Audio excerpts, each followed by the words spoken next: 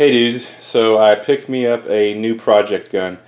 For a few years now, I've kind of always wanted these Romanian Draco pistols, so I was actually able to find one. I'd checked at a lot of different local gun shops and none of them have them. I know you can find them here and there online, but I'd kind of prefer to get them at a local gun shop.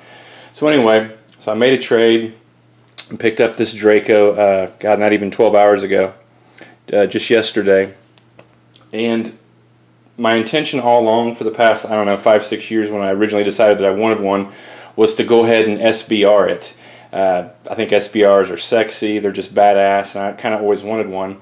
But then I started getting into training, and I'd taken a couple of classes, and I realized that having an NFA item and traveling state lines is kind of an epic pain in the ass. So I didn't really want to. I think I decided that I didn't really want to go down that road. So along came the SIG brace for the AR pistols, and then the SB-47 braces, and I thought it was a pretty good idea until I got to run one. And back in May of last year, when I took my first fighting rifle class, one of the instructors, Tim Morris at Tactical Response, just completed his build or assembly of his M92 PAP, and he had put a SIG SB-47 brace on there. So since I was the only one running AK-47 in the entire class, he asked me, since he just got it done and he just got it completed, if I would break it in and run it for a while. I'm like, yeah, hell yeah, I thought it looked cool and it'd be fun to run something. And he had it kind of set up similar to where I had my Romanian full-size rifle set up. He had a Ultimac gas tube rail on there, except he had a aim point, had a sling, put a muzzle brake on it. Everything was set up pretty good. And then he handed the damn thing to me, and this PAP weighed about a pound more than my full-length rifle Romanian with the SB-47 brace. And I couldn't believe, as I was running it, I only ran it for about 2 hours because the thing ended up like cutting up my face, and it was just, I didn't like it.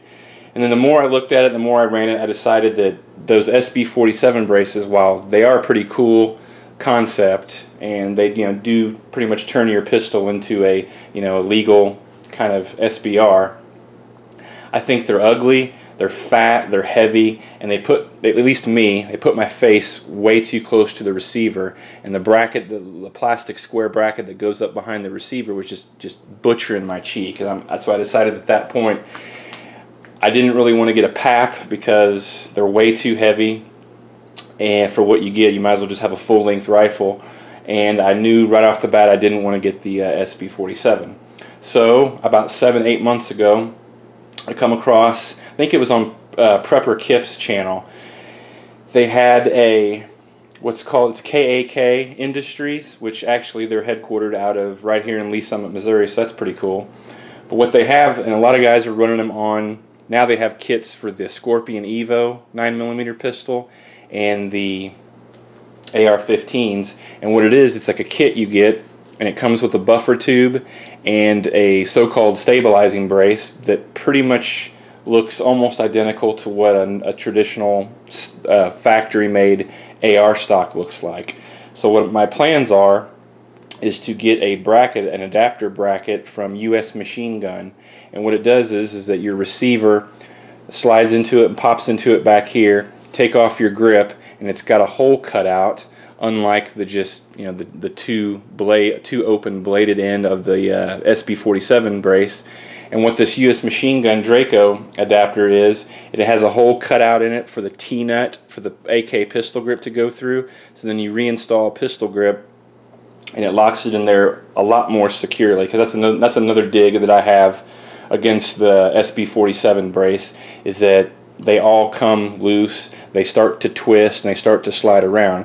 Well, with the bracket that I plan on getting, it alleviates that problem with having a tight square shaped hole for the T-nut to come through. You just put some Loctite on there and it stays good to go. But in order to use the KAK Industry stabilizing brace, I believe it's called the Shockwave Blade, and they're about $95 for the kit. The US machine gun adapter that I'm going to get is an AR-15 tube adapter, so it has your circular thread pattern. I'll put it on there, and it's much longer to where I can get, you know, the distance, the length I want to get a perfect, you know, length of pull. So I'm going to go with that, but enough for that for the plans. I can't decide if I'm going to stick with the original wood. It is actually pretty nice. I'm kind of impressed how nice the quality of the furniture is. The wooden handguard is really nice. But I think whenever Magpul finally puts out or starts shipping the Flat Dark Earth AKM MOE, I think I'm going to go with that handguard. They just look sick, and you know, they're a little bit flared out, give you more real estate, and pretty much I just like the way they look. And they are comfortable. I have held them. Only the ones I've seen are the ones that only come in black. But this thing, I was pretty surprised at how completely straight everything was. The sights are very straight. They're on there good. They did a really good job on the riveting here. I mean, everything is perfectly flush on the receiver. None of them are, you know, too heavily riveted to where it makes your receiver dimple. They did a really nice job on here. From the factory, it does come with a spot welded section here where it has like a muzzle nut. So today I dremeled that down and put a Manticore Arms brake on here. They do really awesome. I got one on the my Yugo AK. Let's see what else. Along with me going to the US machine gun bracket for the Shockwave blade stabilizing brace, I'm going to change out the pistol grip. I got a few of those laying around, ones that'll work real well. The magwell is nice and tight. Not too tight, but perfect. I hardly, even with these Bulgarian mags are kind of thin, and I have just a little bit of mag wobble. Not too much play. I do have mainly steel mags, and they fit in there perfect. I had to adjust the safety a little bit, as with most AKs, to loosen it up a little bit so it comes out better. Goes up and down better. And honestly, from the factory, another thing that I was surprised with on this is how smooth the action was. I mean, everything for the most part is really nicely tight and lined up and perfectly straight. There's no, you know, canting of the rear sight block or the front post. Everything is just, you know, grade A perfect. But the action on this, usually whenever I get a new AK rifle, I'll smooth out the action.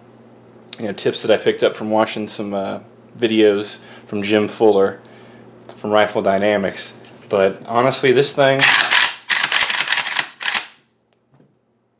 it's pretty damn smooth, especially for a brand new unfired rifle that I just picked up, you know, 12 hours ago.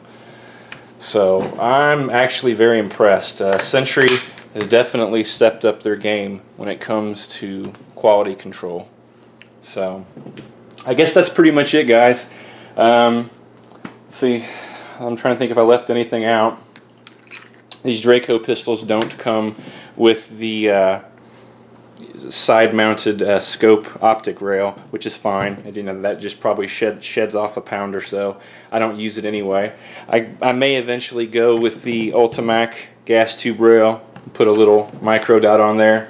I do like that, or I might just keep it with iron sights. I can't decide. But this is going to be a fun little gun. As it stands now, unloaded with the magazine in there. Well, this one's loaded, but as you get it from the factory, it only weighs about, I'm seeing like everything I can see online and through my booklet, between about 5.5 pounds. Some of them are 6. And the odd thing about it is that the one thing I've noticed when doing research on these little Romanian Dracos is the deviation in barrel lengths. I think Tactigirl Lola, when she got one a few years ago, hers, I believe, has a 10.5-inch barrel. And on a lot of the websites, and I checked them out on Atlantic Firearms, they were saying that they come with a 12.25-inch barrel. Well, I measured mine, and we obviously took off the muzzle device, and mine comes in at exactly 11 inches, so 11-inch barrel, which I think is perfect. So this is going to make a very interesting little, I guess, kind of, you know, SBR kind of project. But that's primarily why I decided to not go with the NFA route, so I can take this once I get the you know, the bracket and the stabilizing brace on here to essentially turn this pistol into, you know, a working rifle.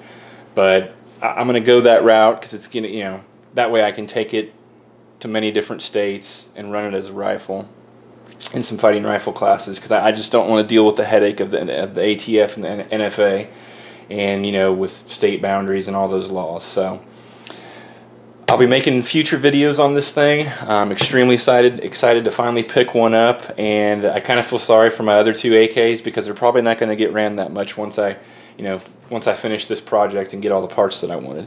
So I just wanted to share this with you guys and let you know what, I guess, what's to come. So future videos on it. So appreciate you guys watching.